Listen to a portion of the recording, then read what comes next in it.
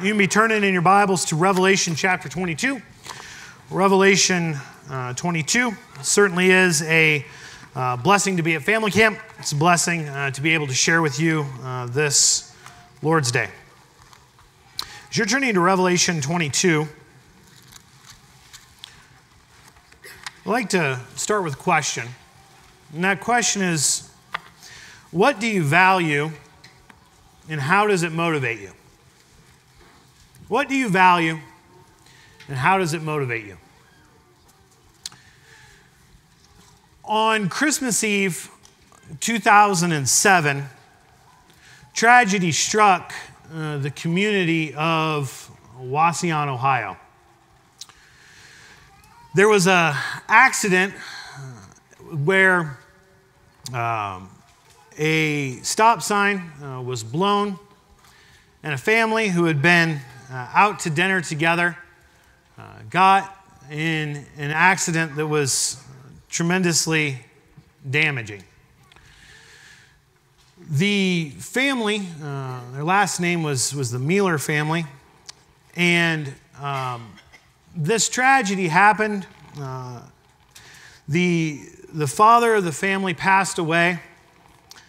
The two boys were with the family. The one was going into it, or it was in his senior year of high school, headed into his senior year of high school, excuse me.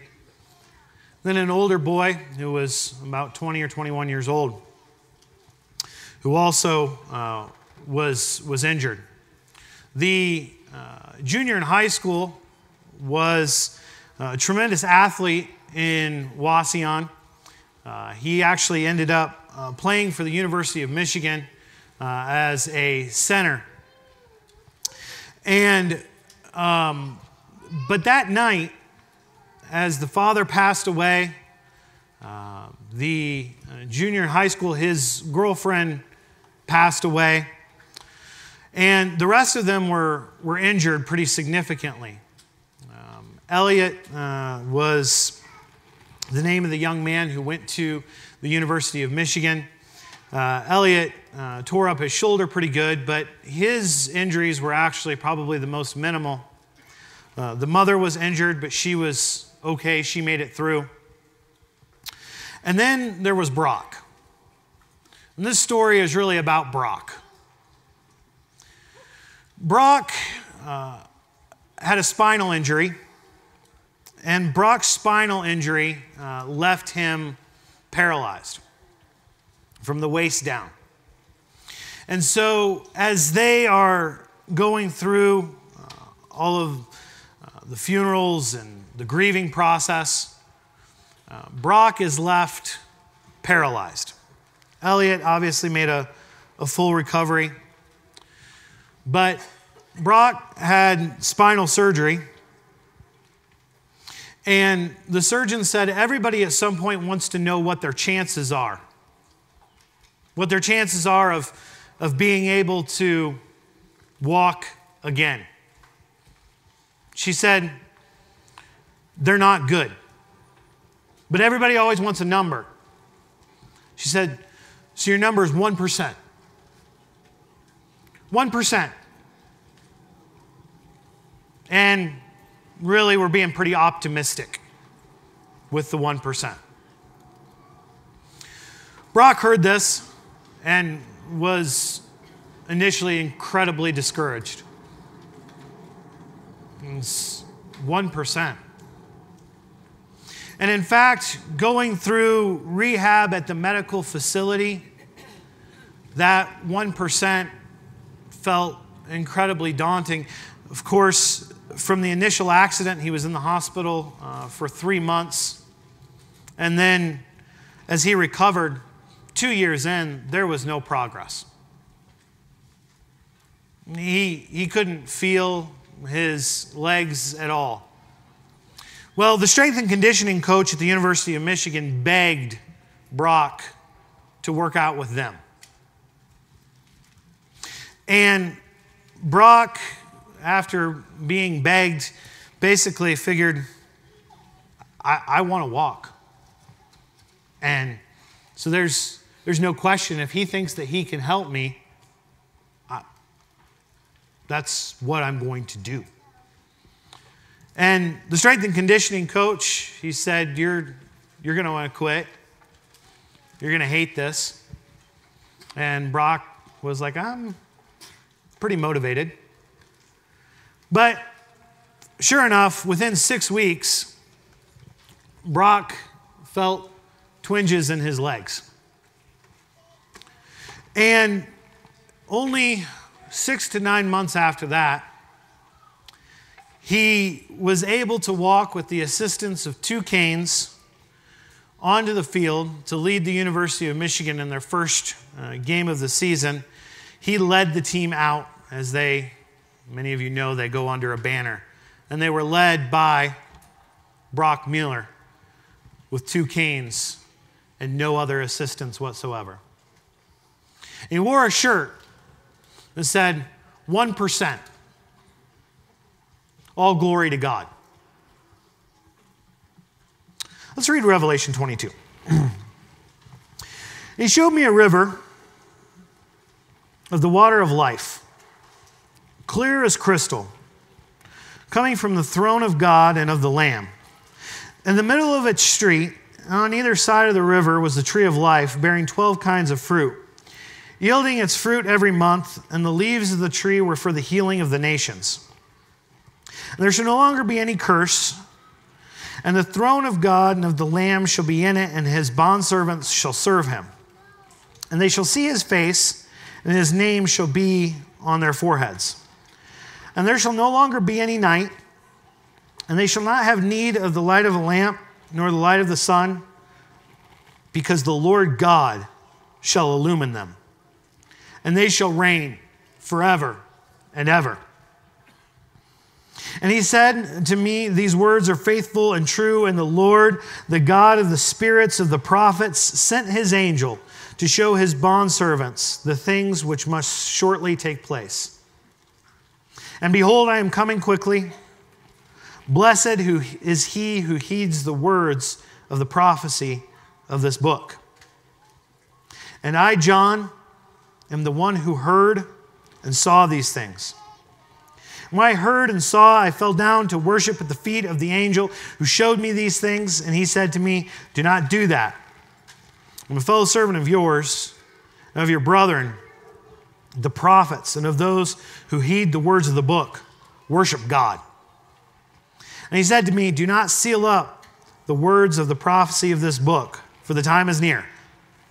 Let the one who does wrong still do wrong, and let the one who is filthy still be filthy. And let the one who is righteous still practice righteousness, and let the one who is holy still keep himself holy. Behold, I am coming quickly, and my reward is with me to render to every man according to what he has done. I am the Alpha and the Omega, the first and the last, the beginning and the end. Blessed are those who wash their robes, that they may have the right to eat of the tree of life, and may enter by the gates into the city. Outside are dogs, and the sorcerers, and immoral persons, and murderers, and the idolaters, and everyone who loves and practices lying. I, Jesus, have sent my angel to testify to you these things for the churches. I am the root and offspring of David, the bright and morning star. And the Spirit and the bride say, come. And let the one who hears say, come. And let the one who is thirsty come. Let the one who wishes to take the water of life without cost. I testify to everyone who hears the words of the prophecy of this book. If anyone adds to them, God shall add to him the plagues which are written in this book. And if anyone takes away from the words of the book of this prophecy, God shall take away his part from the tree of life and from the holy city, which are written in this book. He who testifies to these things says, yes, I am coming quickly. Amen. Come, Lord Jesus. The grace of the Lord Jesus be with all. Amen. Let's pray. Awesome Heavenly Father, I am thankful for the river of life.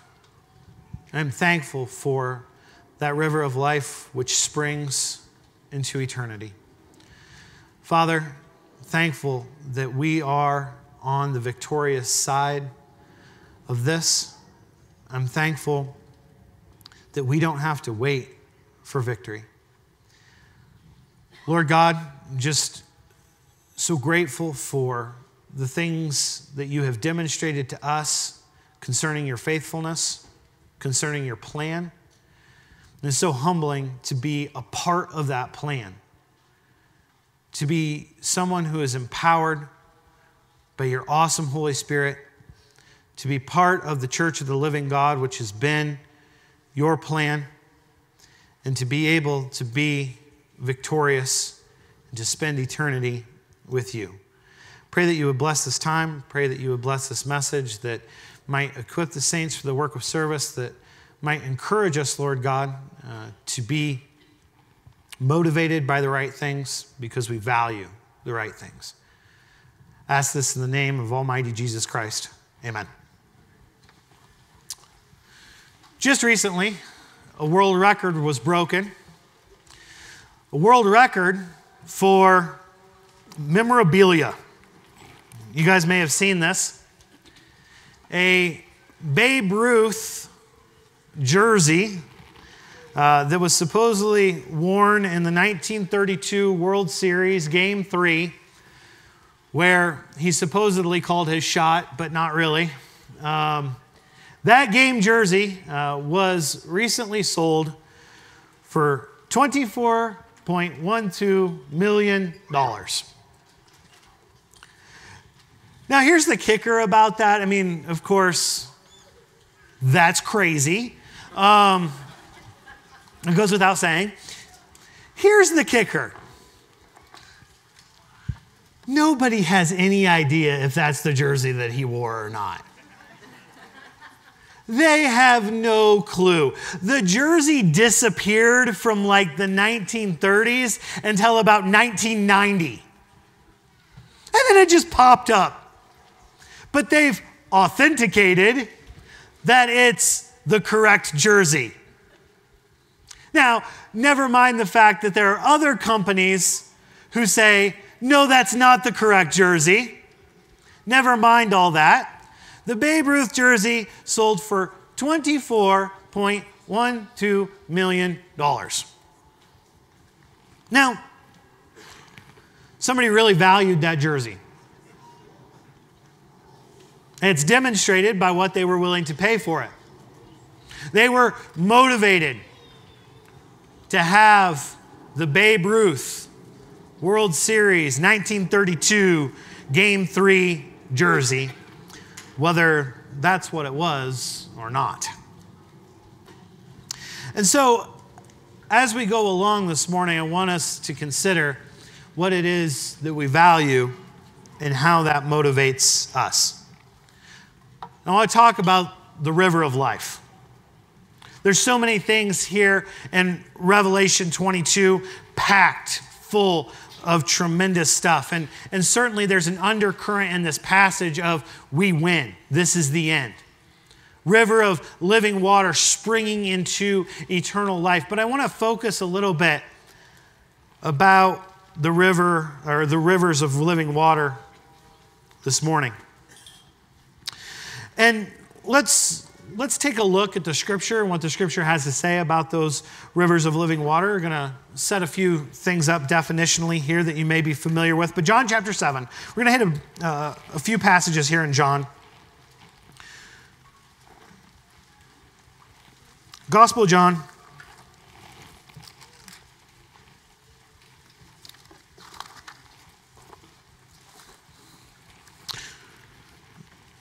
Chapter 7.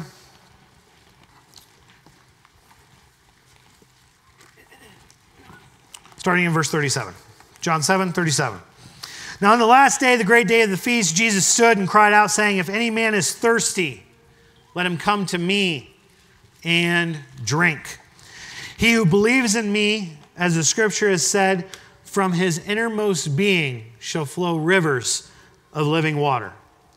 But this he spoke of the Spirit, whom those who believed in him were to receive, for the Spirit was not yet given, because Jesus was not yet glorified. So the Holy Spirit was going to be given after Jesus' glorification, and the Holy Spirit here is referred to as rivers of living water. Let's go to John chapter 4.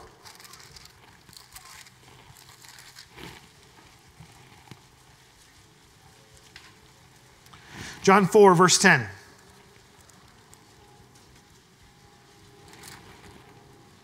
Actually, let's pick it up in verse 7.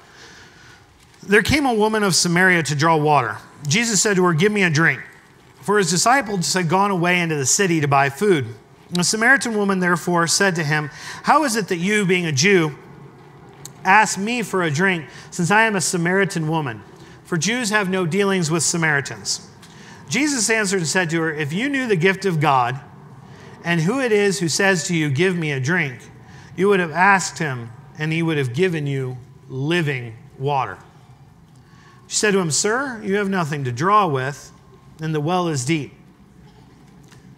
Where then do you get that living water? You're not greater than our father Jacob, are you, who gave us the well and drank of it himself and his sons and his cattle?" Jesus answered and says to her, "Everyone who drinks of this water shall thirst again, but whoever drinks of the water that I shall give him shall never thirst. But the water that I shall give him shall become in him a well of water springing up to eternal life." The woman said to him, "Sir, give me this water so that I will not be thirsty, nor come all the way here to draw." Now I want you to remember her response, because we'll come back to that in a little while. But Jesus here is communicating the living water that he desires to give. He's willing to give of the water of life. That's his desire, is to give of his Holy Spirit. John chapter 16, verse 7 says, "But I tell you the truth, it's to your advantage that I go away. For if I do not go away, the Helper will not come to you. But if I go, I will send him to you." See, this Helper, the rivers of living water, God's desire was for us to partake of those waters, to be able to have those waters springing into eternity. Let's go to John chapter 5 now.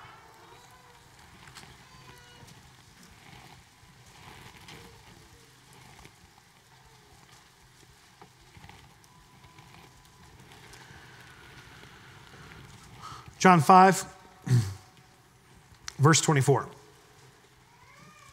"Truly, truly, I say to you, he who hears my word and believes him who sent me has eternal life and does not come into judgment, but has passed out of death into life." So the Lord's desire is for us to have rivers of living water. And you think about that terminology, you think about Revelation chapter 22, and in verse 1 it says, "And he showed me a river of the water of life, clear as crystal, coming from the throne of God and of the Lamb." The Lord's desire is for us to have this water. And it's interesting that he uses the concept of water to communicate with us, because as we all know, water is essential to life, right? Come out to Montana where it's really dry, I realize how essential water is to life, right? Drink more and more and more water because it is, so dry out here. But we all need water to live. And part of the picture that's being painted here by the Lord is that the Holy Spirit is what gives us life. That we have passed out of death into life because we have the Spirit, the rivers of living water dwelling inside of us. Is that something that we value? See, the woman at the well she's like, I really value the ability to not have to come to the well every single day. I value that. You know, to be able to, how many steps a day do you suppose that is? I'm sure she had her Fitbit, she could have told us. Yeah, that's hard work. Can you imagine the efficiency? Could be more efficient by not having to come to the well. She's thinking about H2O. She's thinking about having to go back and forth. She's thinking about the ability to be able to have indoor plumbing. That's what she's thinking about. And what is Jesus offering? Jesus is offering real life. And oftentimes the very same trick or the very same pit that the woman at the well falls into is the same tendency that people fall into when it comes to evaluating the things that are spiritual or the things of the Word of God. They are focused on the things of the flesh. They understand that indoor plumbing would be really nice, and that has value to them because they can see how that would be useful in their lives, how that could save them steps. And so they're like, give me that. And religious people, the Restoration movement even, has a tendency to focus on the things of the flesh and not the things of the Spirit. But the Scripture is communicating here that the things of the Spirit is where life really is. And because we are partaking of the things of the Spirit right now, that's what's going to make heaven so great. And He is not going to take away those rivers of living water from us. See, the Spirit of God has been one of the main themes of the Scripture. One of the things that God has developed that He wants to share with us, these rivers of living water. Let's go to another familiar passage, Romans chapter 8. Romans the 8th chapter.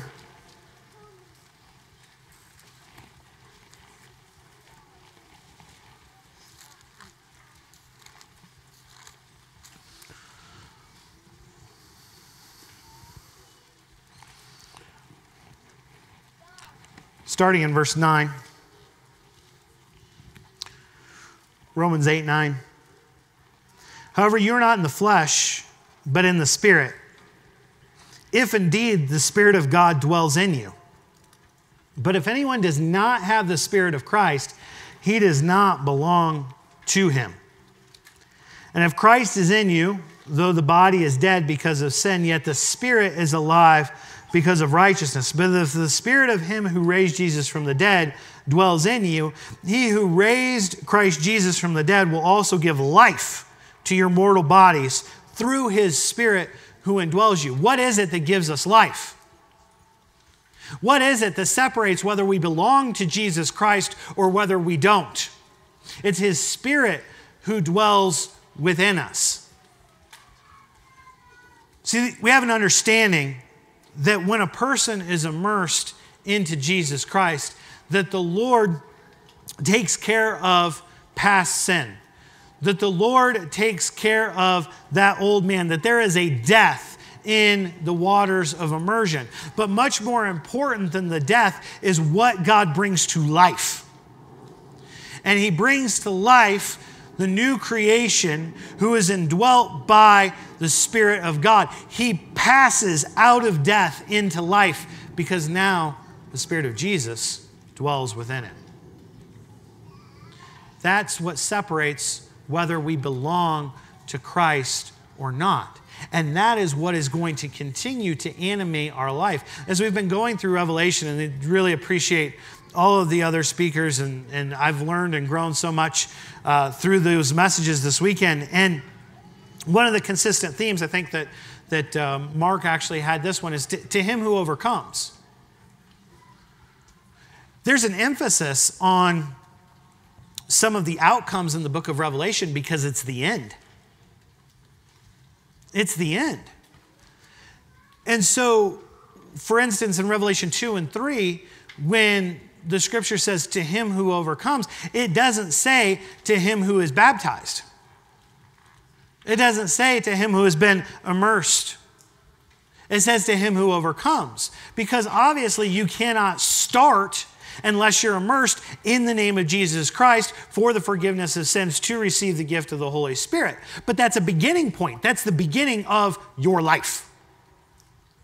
Because that's where you receive the rivers of living water. And that has been his point, is not just to give us forgiveness of sins, but it has been his point to give us this water. Come. The Spirit and the bride say, come. Let him who is thirsty come. And that has been God's plan. And now we get to participate in the plan that God has had. Let's see some of that in the Old Testament. Let's go to Ezekiel chapter 47.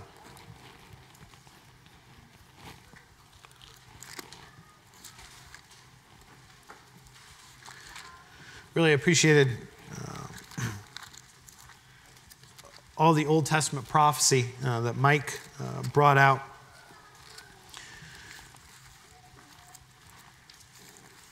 God has had a plan that he is working, and it is valuable to be able to be on this side of the plan, to be able to see it not clouded or shrouded in mystery, but rather to be able to see it clear as God desires to show us what he has been working. Ezekiel chapter 47, verse 1. Then he brought me back to the door of the house, and behold, water was flowing from under the threshold of the house toward the east, for the house faced east. And the water was flowing down from under, and the water was flowing down from under, from the right side of the house, from the south of the altar. And he brought me out by the way of the north gate, led me around on the outside of the outer gate, by the way of the gate that faces east. And behold, water was trickling from the south side. When the man went out toward the east with a line in his hand, he measured 1,000 cubits, and he led me through the water reaching the ankles. Again, he measured 1,000 and led me through the water reaching the knees. Again, he measured 1,000 and led me through the water reaching the loins. Again, he measured 1,000, and it was a river that I could not ford. For the water had risen, enough water to swim in, a river that could not be forded. And he said to me, Son of man, have you seen this? Then he brought me back to the bank of the river. And when I had returned, behold, on the bank of the river, there were very many trees on the one side and on the other. Then he said to me, these waters go out toward the eastern region and go down into the Arabah. Then they go toward the sea, being made to flow into the sea, and the waters of the sea become fresh or healed.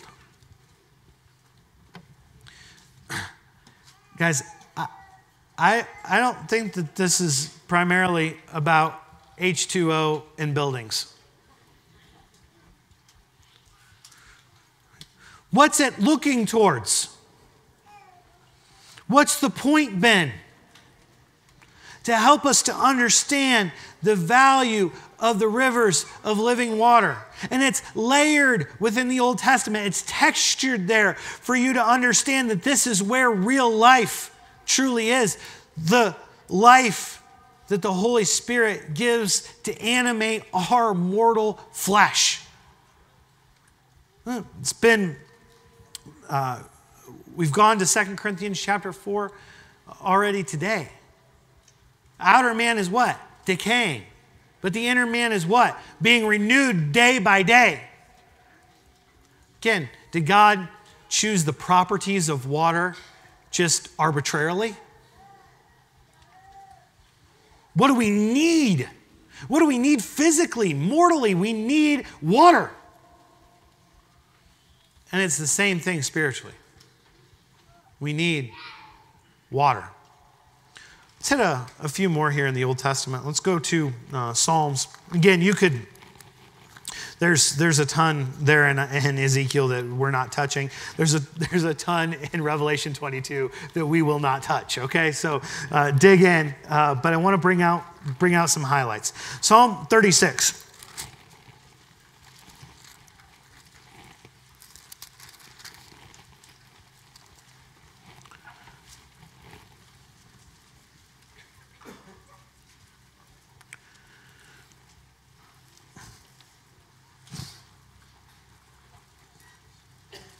Psalm 36, starting in verse 7.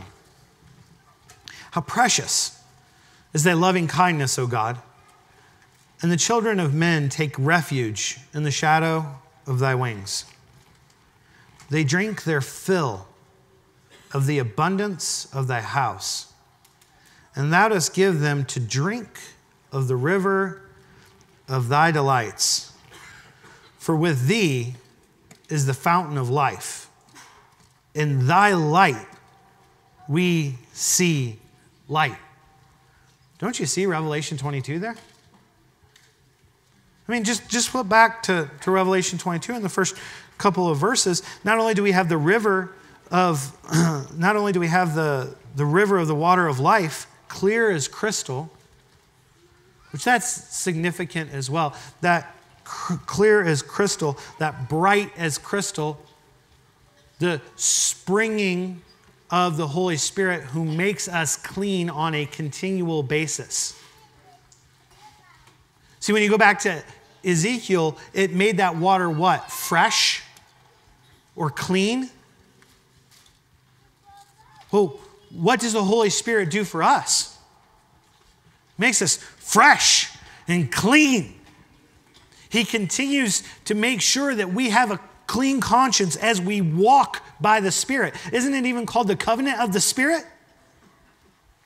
And so we have a clean conscience through His Spirit. He makes us bright and clean to look just like Jesus Christ our Lord. And in verse 5, there shall no longer be any night.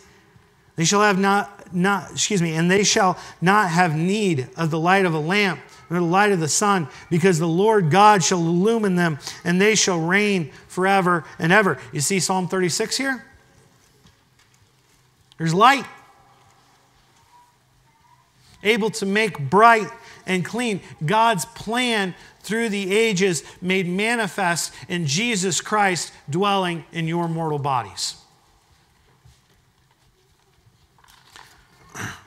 Let's go to Psalm 46. Go from Psalm 36 to Psalm 46. Psalm 46.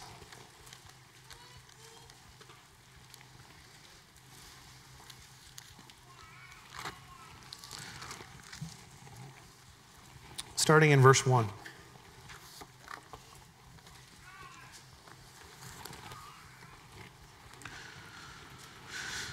Psalm 46, verse 1. God is our refuge and strength, a very present help in trouble.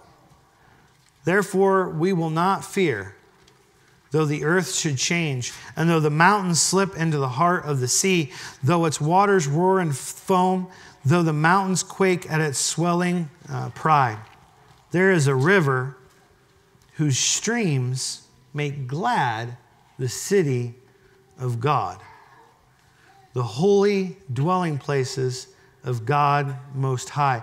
God is in the midst of her. She will not be moved. God will help her when morning dawns. You see the Holy Spirit there? It is the revelation of Jesus Christ, right?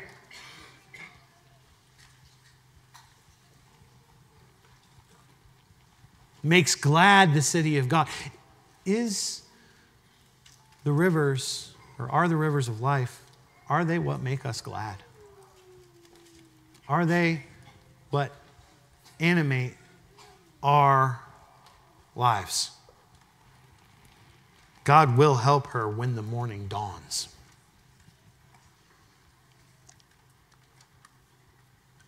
What is it that we truly delight in?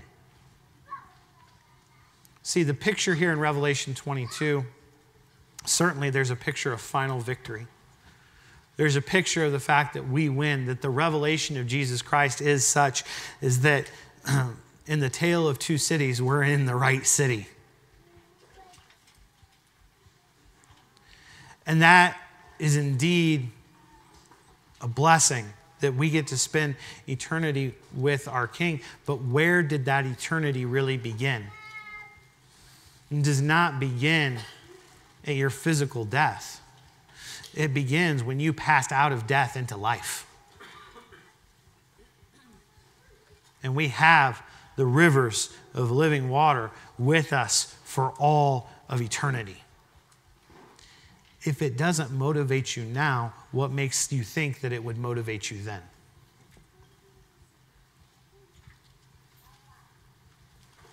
Isaiah 48.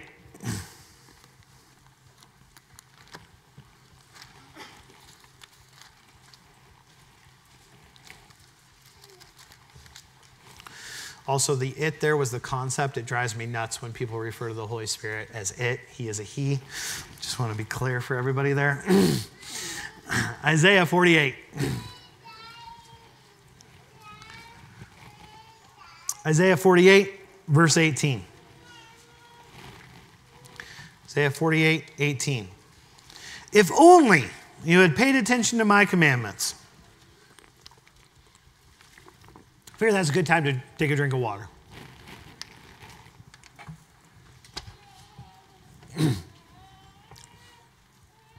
Then your well-being would have been like a river, and your righteousness like the waves of the sea. Does that sound anything like the Lord gives the Holy Spirit to those who obey him? If only you had paid attention to my commandments, then your well-being would be like a river, and your righteousness like the waves of the sea. And there's all sorts of people that are selling fleshly goods. Babylon offers them all. Now, the packaging that needs to be used really depends upon the person. Market to the person. And so there is a religious marketplace that is selling in different goods, but it's the same, they're different packages, same goods. It's a fleshly appeal to a people who are primarily fleshly. But if we're born from above, if we're heavenly beings, if we have been born of the Spirit, are we primarily fleshly or are we primarily heavenly? And so that which should motivate us then would be that which is heavenly in nature, not another fleshly appeal. See, in the religious marketplace, you see, hey, give me the seed of blessing, right? So really the real reason, Mike, you got it all wrong. Okay, the real reason why you should tithe, okay, is so that when you give money to God, he can then abundantly bless you here in the physical with, 10, 20, 50 times as much. Just have a seed of investment and see what the Lord can do. It's weird, guys sell that in that packaging, and yet you take a look, how is the health and wealth gospel, how did that work out for the apostles? Right? But even within, again, bringing it closer to home, what's a lot of the appeal of the restoration movement? A lot of it is really based upon things of the flesh, isn't it? A fleshly appeal to a sweet by and by where, there's you don't have to deal with any political ads. I mean, It's not so bad. There's some appeal to that, right? But it primarily, pleasure for all of eternity. But for us to really comprehend and to understand what eternity is going to be like and how awesome eternity is going to be, we're going to have an appreciation for that today. If we don't have the appreciation for that today, if we don't value that today, we won't have the motivation to be those who hear, "Well done, good and faithful slave," to him who overcomes. And so the Holy Spirit is where the life is in the New Testament. God has made this picture so clear for us so that we might understand. And then God's program has come through history so that we might participate in it now. And we should understand how exceptional that is. The greats of faith who weren't able to participate in what we have now. Let's go to Hebrews chapter 11.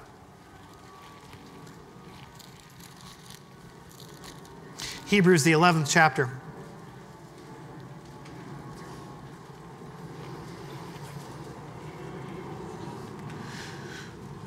Hebrews 11 goes through faithful person after faithful person after faithful person in the Old Covenant, in the Old Testament. And I always appreciate verses 32 and 33 there, where he kind of goes rapid fire. For time will fail me if I tell of Gideon and Barak and Samson and of Jephthah, of David and Samuel and of the prophets, who by faith, and then it goes on.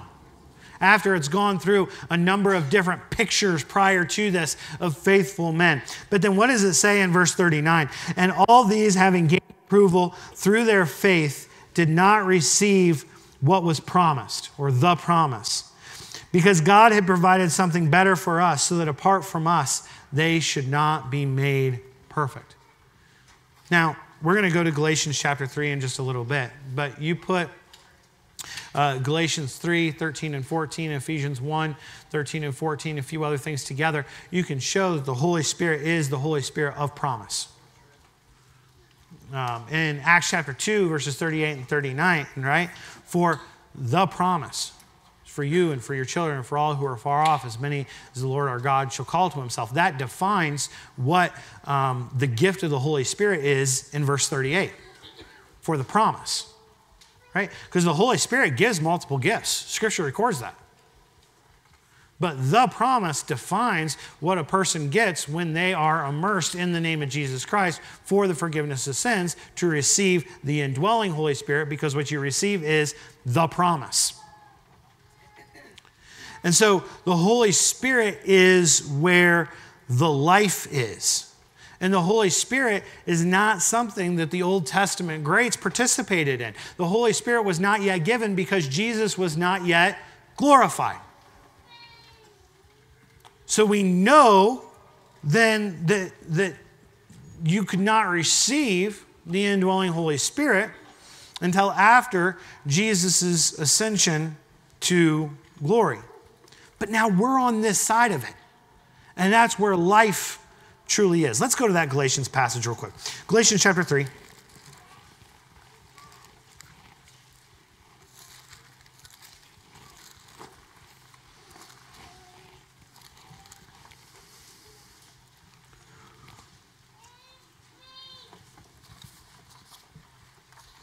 Galatians 3:13. Christ redeemed us from the curse of the law, having become a curse for us. For it is written, cursed is everyone who hangs on a tree. In order that in Christ Jesus, the blessing of Abraham might come to the Gentiles, so that we might receive the promise of the Spirit through faith. So did we all catch that? What was the purpose for which he redeemed us? Right. So that we might receive the Spirit. That's the purpose that he redeemed us for. God is bringing this together for us so that we might receive the rivers of living water that go into eternity. Do we value that? It's already been mentioned, but let's go to Colossians chapter 3. Colossians 3, verse 2. Now let's start in 1. Colossians 3:1. If then you have been raised up with Christ, keep seeking the things above where Christ is, seated at the right hand of God. Set your mind on the things above, not on the things that are on earth. For you have died, and your life is hidden with Christ in God. When Christ, who is our life, is revealed, then you will be revealed with him in glory. Set your mind on the things above. The pull of the earth is strong if you allow it to be. But we're not from here. Our citizenship isn't from here, and we are reigning with Christ in glory now. If we want to see his face for all of eternity, it's really important that we see his face now. Do we have that opportunity? And it's his Spirit who allows us to see the glorified Christ when we're in the Word of God, when we renew our minds. See, where's our treasure? Is our treasure in heaven or the different packaging of the things of the earth? I really appreciated Mr. Martin's last point as well. It's not just the things that are clearly against God that can be a problem. It's those things that are keeping us focused on the earth, the distractions, the things that are making us less effective for King Jesus. You know, it's a little bit funny to me, you know, the idea of, you know, people are really concerned, and there's all sorts of tools online. You know, you start to be pitched certain things like, you know, here's your retirement calculator. Now, again, that might be a little bit more funny to me because of my age, but it's pretty interesting because, you know, retirement calculator, or being here in Montana, I've seen a bunch of political ads, and it's like they want to privatize, one of the candidates wants to privatize Social Security, and that's being run as an attack ad. I'm like, well, that's pretty exciting. How do we do that? Like, tell me more, you know? What? It's like, I have no idea. We've been saying for 20 or 30 years that Social Security isn't going to be there. One, who cares? Two, okay, it is there. It's there now. But what's the purchasing power? What's the purchasing power? Is it what it was promised? Is it as good as you could have done if it would have been privatized? But none of that is the point. The point is that there's so many distractions, whether it be retirement calculators, JMU football, of course, never Michigan football, right? Whatever it is, there are things that draw our attention to the earth if those are the things that we value. But if we value seeing his face now, then we'll value seeing his face for all of eternity. If we value what the Scripture has to say now, we'll value the Scripture for all of eternity. I really appreciate the warning right here at the end of the book of Revelation. It's like, hey, guess what? Don't add to and don't take away. Respect the Word of God. We see the amazing way in which God has brought forth His Word in history, and what just a miracle that is. And so guess what? Don't twist this for your agenda. Respect the Word of God. Set your mind on the things above. Our solutions don't come from Washington. Our solutions don't come from Helena. Our solutions come from a city that is above. And those rivers of living water really can execute on the promise. So what's our view of the future? Again, the overall question this morning that I want to challenge us with is, what do we value and how does it motivate us? I came across a quote here recently that I really appreciated. It was pretty simple. It said, the difference between anxiety and excitement is knowledge of the future. The difference between anxiety and excitement is knowledge of the future. Well, shouldn't that make us the most excited people? We know who wins, but we don't have to wait for victory. When are we supposed to be living and walking by the Spirit?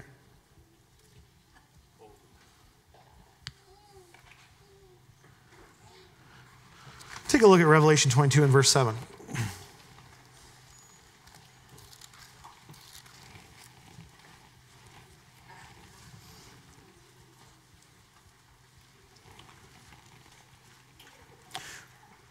We'll start in 6. And he said to me, these words are faithful and true.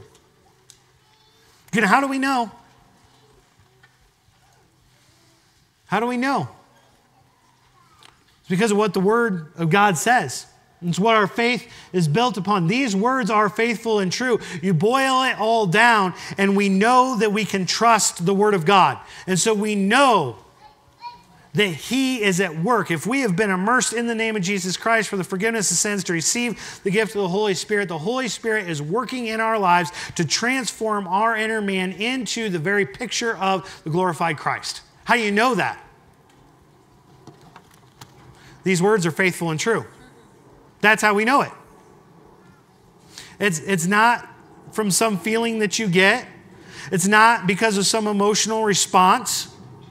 It's not from any of those things. It's because these words are faithful and true. And what the Spirit promises, He's able to accomplish. Or said another way in the Scripture, what God promised, He's able to perform.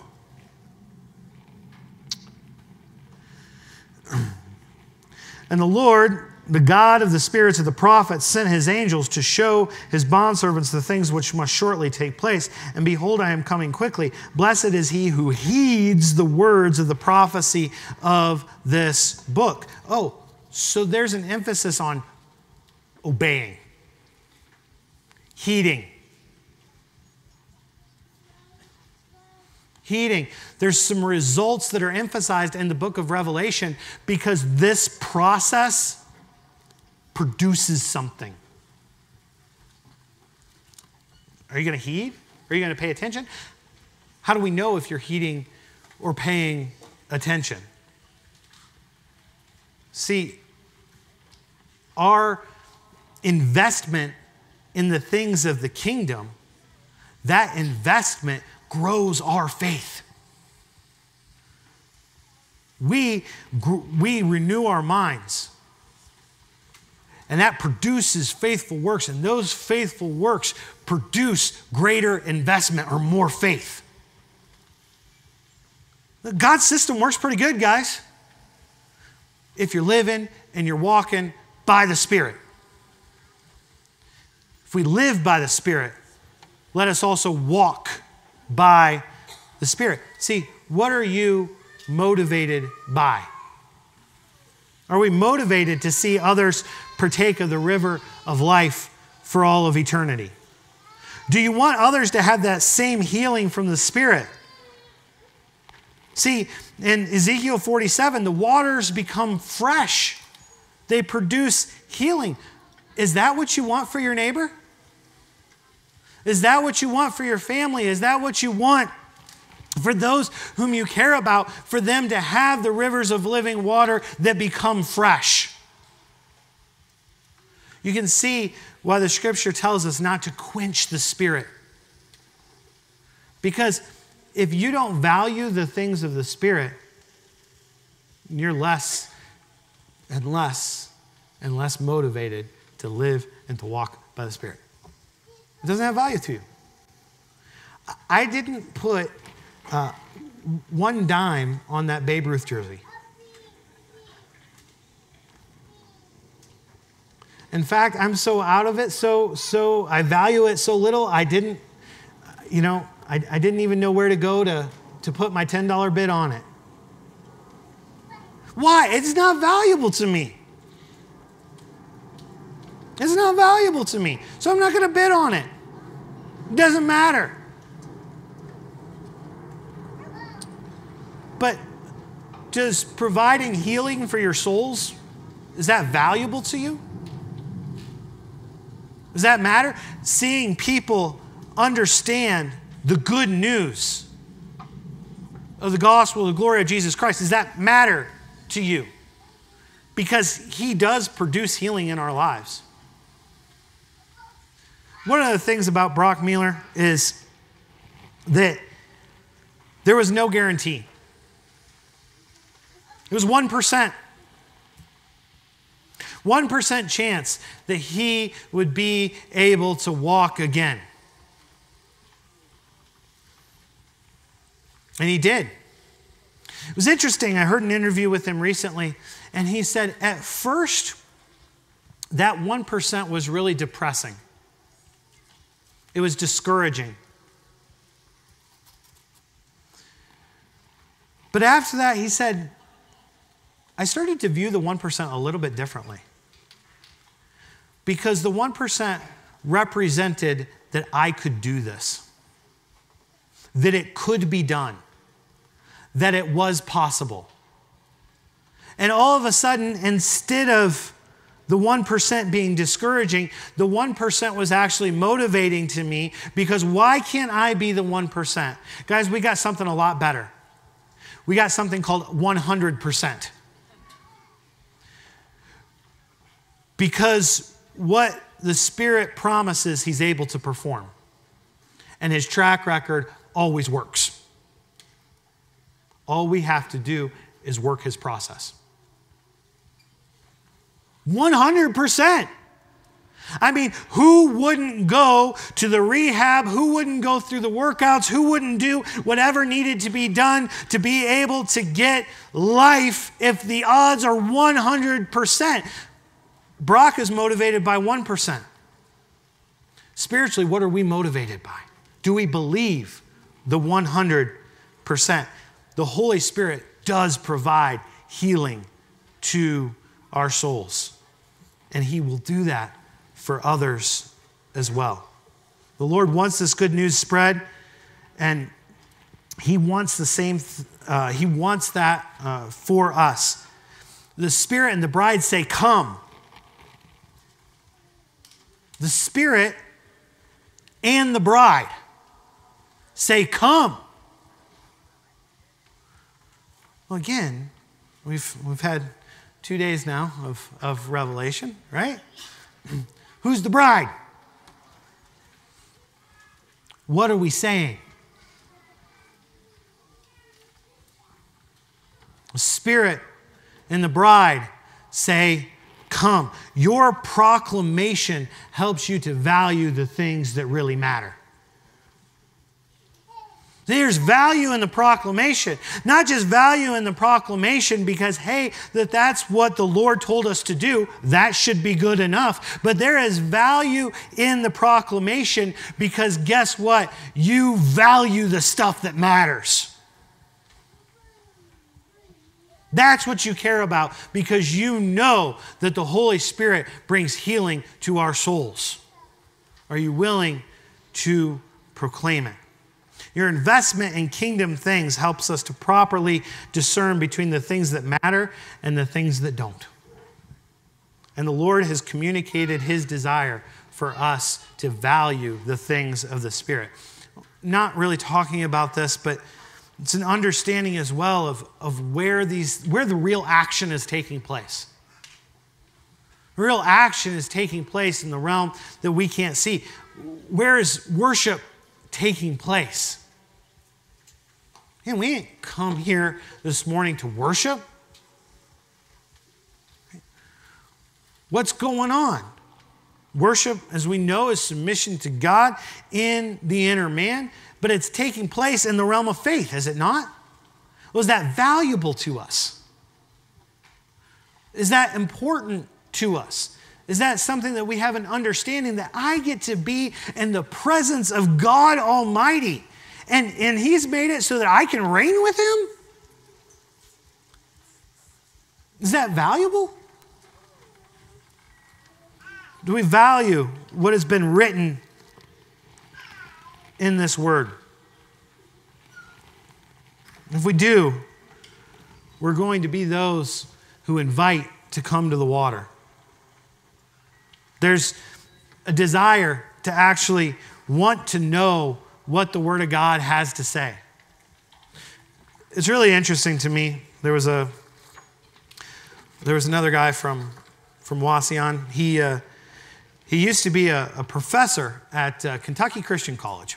And it was very interesting because he started a wannabe mega church in the late 90s in small town of Wauseon, and it had its day. It was really interesting to me because he was brought up in a Church of Christ, and he was a professor at Kentucky Christian College. I know that he taught homiletics and speech for sure at Kentucky Christian College. And, it was really interesting to me because you take a look at the doctrine of this mega church that he started, and there's clearly no respect for the Word of God. Not only does he not teach God's plan of salvation, he doesn't teach correctly about basically anything. But that's who's going to be a professor at a so-called Restoration College, or someplace that at least once was the Restoration College. And they have to be hip, right? So not only did they have the whole praise band and all of that, but he would routinely swear from the pulpit, because that's how people talk these days. That's the best and the brightest of the Restoration movement. Pretty exciting, huh? No, it's interesting to me because something about that doesn't happen accidentally. It really doesn't happen accidentally. Now, that's not to say that there aren't people who are genuinely confused. I'm actually really excited about some opportunities with some of those people in the Restoration movement and people who have real conviction. And I'm very, very excited about some opportunities that I'm having. But what's interesting here is that,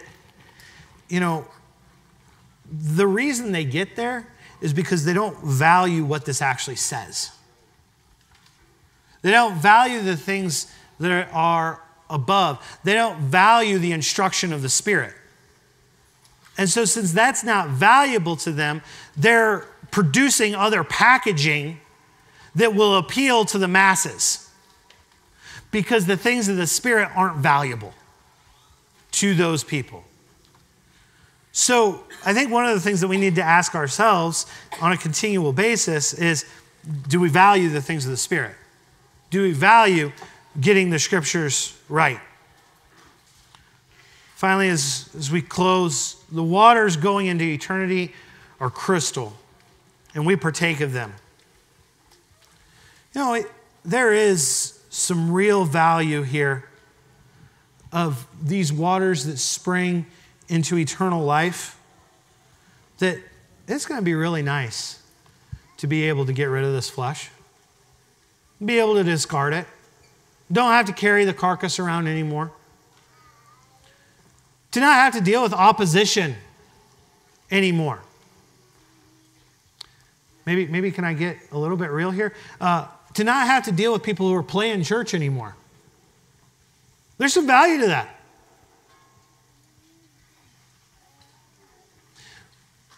But we're not going to value that in eternity if we don't value it right now. This is not going to happen. No temptation, no opposition. The opposition will have been condemned for all of eternity, and we will have everlasting fellowship with the Holy Spirit. If we are properly appraising things spiritually, it's obvious what needs to be done. Just like it was obvious for Brock what needed to be done, he was going to go wherever he needed to go to be able to walk.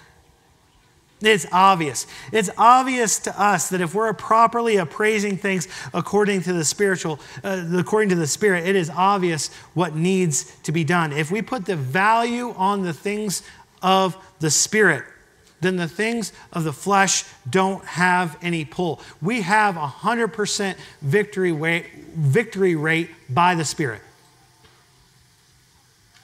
And the things of the flesh are a lot like that Babe Ruth jersey. It's just an illusion. It's just an illusion. You don't even know if it's real or not. My encouragement is to appraise the things the way that the Lord would praise them, to value the things of the Spirit so that you are motivated by the Spirit. And if you do that, the Spirit says, come. And the bride says, the Spirit says, come. And the bride says, the Spirit says, come. And the bride says, come, Lord Jesus.